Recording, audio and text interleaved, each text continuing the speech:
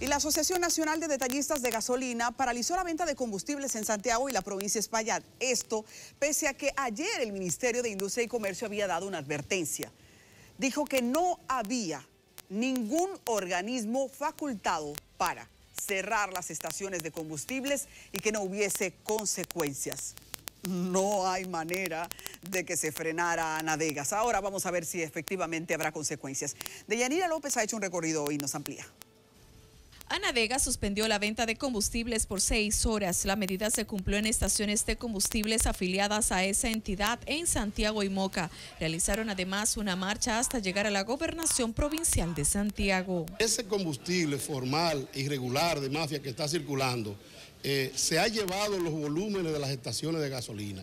Y al llevarse los volúmenes de las estaciones de gasolina, se ha llevado los ingresos por impuestos que el gobierno recibe de los combustibles. Y eso impide que el gobierno pueda disminuir los precios a los niveles que debe estar. Y por eso esta sociedad está pagando el combustible más caro de Latinoamérica, porque ese mercado irregular, el gobierno para completar el faltante lo completa con precios altos. Entonces, entendemos, como le decía ahorita, que usted no se puede establecer en ningún lugar de la geografía nacional a vender combustible si usted no está amparado por una autoridad. Y la autoridad en materia de combustible que regula el mercado es el Ministerio de Industria y Comercio. Denuncian la existencia de una mafia en el expendio de combustibles de forma irregular a menor precio, lo que se traduce en descapitalización y quiebra para el sector, por lo que pidieron al gobierno a través de la entrega de un documento a la gobernadora provincial intervenir para que los carburantes lleguen al precio real a los consumidores. Y el propio Ministerio de Industria y Comercio y el propio gobierno admiten nuestro planteamiento y nos lo han manifestado, que lo admiten nuestro planteamiento, que están claros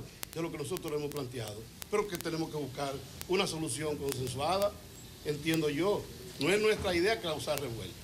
El presidente de Anadegas, Arnulfo Rivas, indicó que ha sostenido encuentros con los representantes de Industria y Comercio, Refidonza, Aduanas, Ministerio de Hacienda, Proconsumidor y otras entidades y asegura que supuestamente están al tanto de la existencia de la mafia.